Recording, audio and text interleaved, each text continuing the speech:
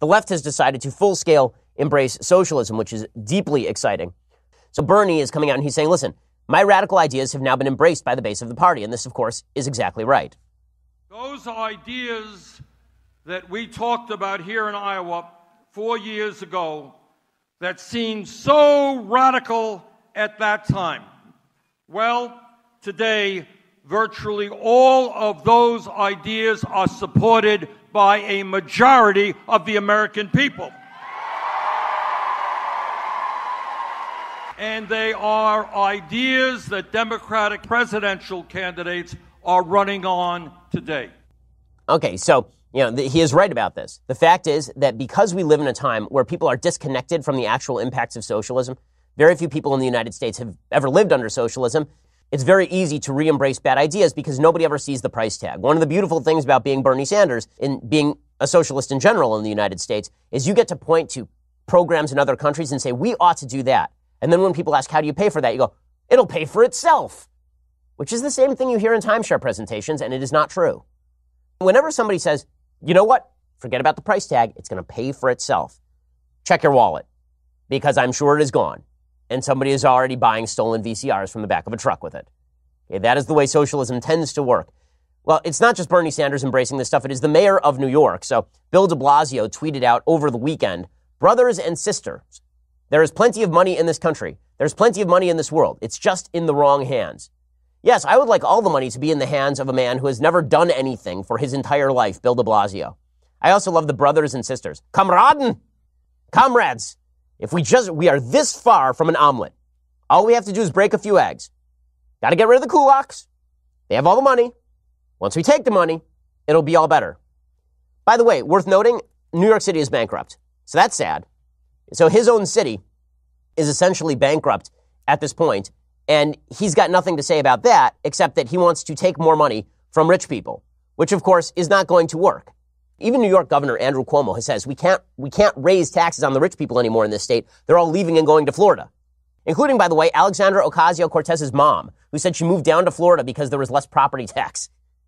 Well, one of the lead proponents of this nonsense is, of course, Alexandra Ocasio-Cortez, who says the same dumb stuff as Bernie Sanders, but is younger and more attractive and snaps her fingers in a Z formation. In any case, AOC, she was speaking at South by Southwest, and she said, if you don't have a job, you are left to die under capitalism. That's what socialism means, not leaving people to die, which is weird since socialism killed over 100 million people in the last century and is killing a bunch of people in Venezuela right this instant. But apparently under AOC, if you don't have a job under capitalism, you are left to die. We should not be haunted by the specter of being automated out of work, right? We should be excited by that. But the reason we're not excited by it is because we live in a society where if you don't have a job, you are left to die. And that is at its core our problem. Oh, that's a problem. Oh, you're right. She's the first person ever to discover that leaving people to die is bad, which is weird since, again, socialism routinely leaves people to die. Mass exterminations under socialism have not been rare, it turns out. Dissidents are still in jail in Cuba. People in Venezuela, as I mentioned, starving to death. China eradicated some 40 million of its own citizens. The Soviet Union routinely gulagged political opponents and also killed a bunch of people in the Ukraine in the 1930s. So socialism basically has been a party. The notion that socialism is just wonderful for human lives, that they are seeking to preserve every human life, and that if you don't have a job, you're left to die under capitalism, it's just absurd. First of all, capitalism has been responsible for more people rising from extreme poverty than any force in the history of humanity. Look at world GDP since the implementation of free markets, and what you will see is a straight line up. It's exponential growth in world GDP since the implementation of free markets. When it came to top-down control of markets via government, you don't even have to go back to the socialist past to see how much that has failed. That was the rule, not the exception, in virtually all human societies up till about 1800. And then we started thinking, hey, wait, what if we left individuals to pursue their own economic decisions in peace? And world GDP exploded. It is also amazing to me how folks on the left so often conflate government action with kindness. I mean, I don't know how much AOC gives in charity. I do know that people who tend to vote socialist give less charity than people who tend to vote Republican because Republicans tend to be religious. And that means that we spend a lot of our money on charity. We give tens of thousands of dollars, I mean, literally per person in many cases, to charity. If you just look at the studies, people in red states give more charity than people in blue states. People who are religious give more charity than people who are non-religious. People who vote Republican give more charity than people who vote Democrat. These are just well-established facts. The conflation of government action with helping the poor is truly perverse. The fact is that over the long span of history, including in modern history, the first place that religious people go when it comes to hard times is their religious community. Capitalism does not bar you from being part of a social institution that helps pick up the slack. Government grabbing all the resources and getting rid of the profit incentive, which is what AOC wants to do. She doesn't just want to redistribute the gains. She wants to get rid of the profit incentive entirely, as we'll see. That generates enormous poverty. That's not about helping the poor. It's about dragging everybody through the mud, including the entire economy. When people say, are you a socialist? And people say, if by socialism you mean unicorns in a meadow filled with gumdrops, and you're like, no, that's not what I meant. I meant nationalization of industry, abolition of the profit motive, and generalized poverty. When they say, if by socialism you mean, and then say a lot of good things, they don't know what socialism is. AOC doesn't actually know what socialism is because she's lived in a capitalist country her whole life. I mean, it's so funny to me that she talks about people who lack privilege in American society. She went to Boston University. She got a degree in econ and learned 0 things. And then she bartended. And at 29, she went straight to Congress. Does that sound like a life where you lack privilege, where things are real rough for you? How does she think things would have gone for her if she'd been living in Cuba or Venezuela or China or Vietnam? Does she think things would have been lots better for her, in socialist countries? Anyway, AOC says capitalism is irredeemable. This is maybe the most pathetic, stupid, ignorant statement of, I don't know, at least the last 48 hours, because stupidity is running real high these days. Here's AOC calling capitalism irredeemable. The system that has raised virtually everyone on the globe from abject poverty. There's been an 80% decline in the world's worst poverty since 1980. But according to AOC, capitalism is irredeemable. Capitalism it's an ideology of capital. It puts capital, the most important thing is the concentration of capital, and it means that we seek and prioritize profit and the accumulation of money above all else, and we seek it at any human and environmental cost. That is what that means. And to me, that ideology is not sustainable and cannot be redeemed. Okay, that is not, what is she even talking about? That is not what capitalism suggests. Capitalism does not suggest that profit by destroying other people is okay. That's not what free markets are. You don't get to violate the rights of other people. For example, it's not capitalism. Me and my friends voting to steal your money, kill you, and then use your money for what we want. According to AOC's description of capitalism, that fits right in, right? I'm maximizing my own personal profit at cost to you.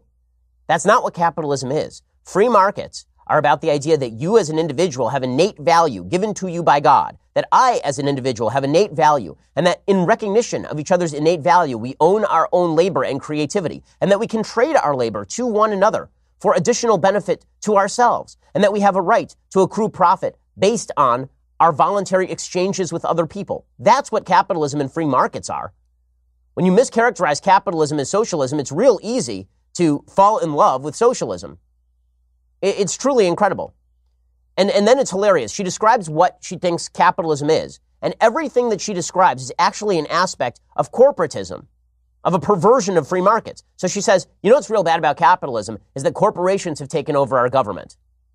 Just as there's all of this fear-mongering that government is going to take over every corporation and government is going to take over every business or every form of production, we should be scared right now because corporations have taken over our government.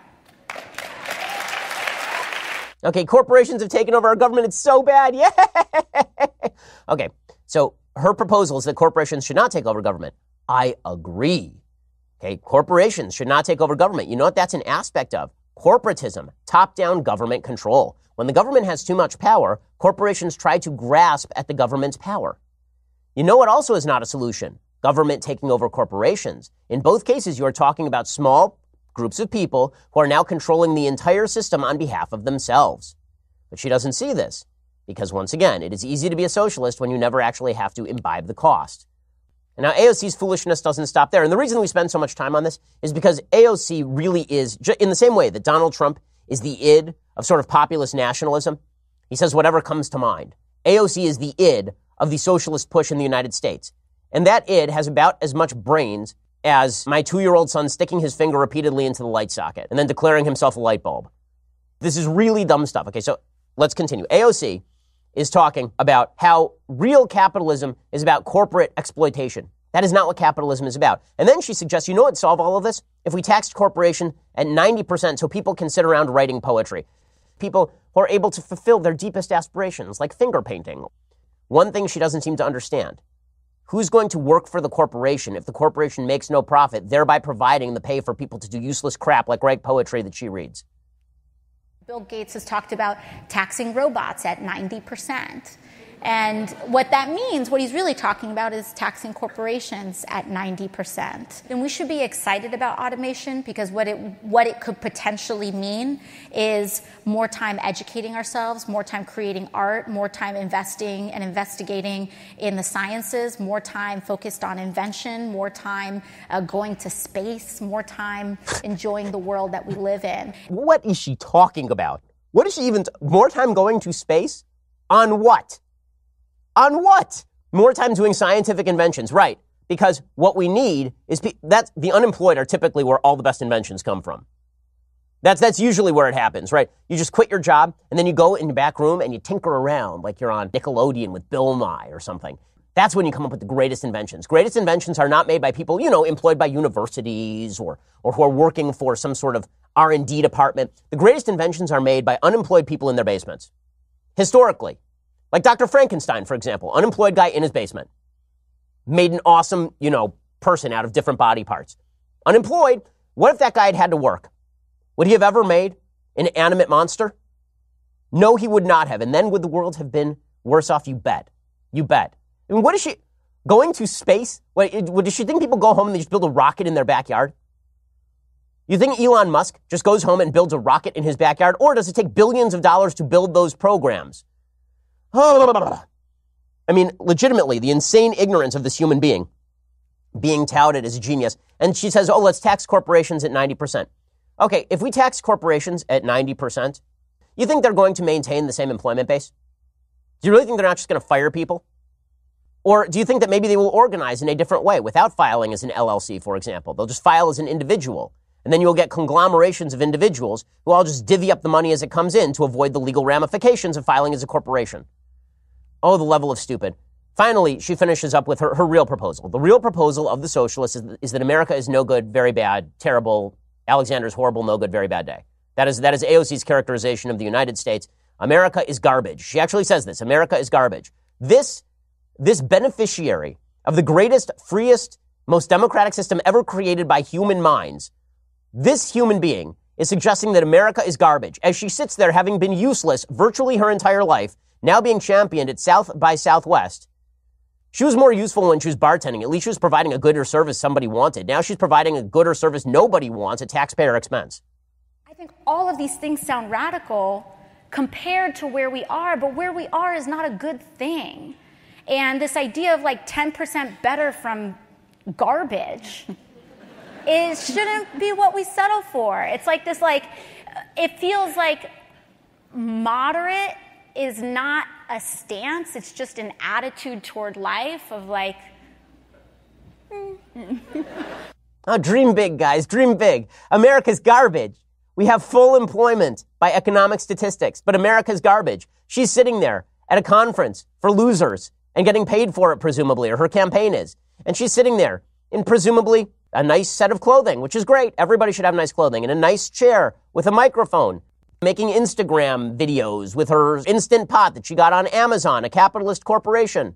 After taking Uber, a capitalist corporation. Using sweet potatoes provided by a capitalist corporation. On a camera provided by a capitalist corporation. To people who are consuming it from their homes, which they paid for with money earned from a capitalist corporation. But America's garbage, guys. America's garbage. Now, what's hilarious about this is you have to have not visited or learned or read a book or... You know how sheltered you have to be to believe that America's garbage? Truly sheltered. You know how privileged you have to be to believe that America in 2019 is garbage? You are the most privileged person in the history of humanity to be living in this time, in this place.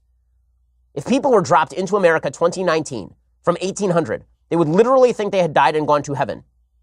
As of 1900, 1 in every 10 babies died in infancy.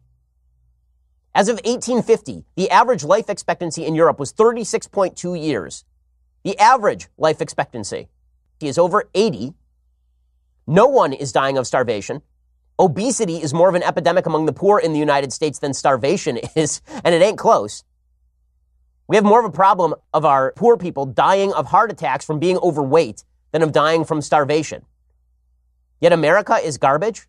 The utter ingratitude of this perspective is truly astonishing, and the mischaracterization of free markets and the attempt to paint socialism as some sort of boon for humanity's good side, as opposed to the collective simply trumping the individual, which is the root of socialism. The root of socialism is that individuals don't have power over their labor, that individuals don't have power over their creativity, that the only way for us to ensure that human powers of flourishing can break free is by collectivizing everything and then redistributing it so that some of us can finger paint while others of us have a gun pointed to our head at the behest of the federal government. If that sounds great to you, then by all means, join the socialist revolution of AOC and Bernie Sanders. My goodness.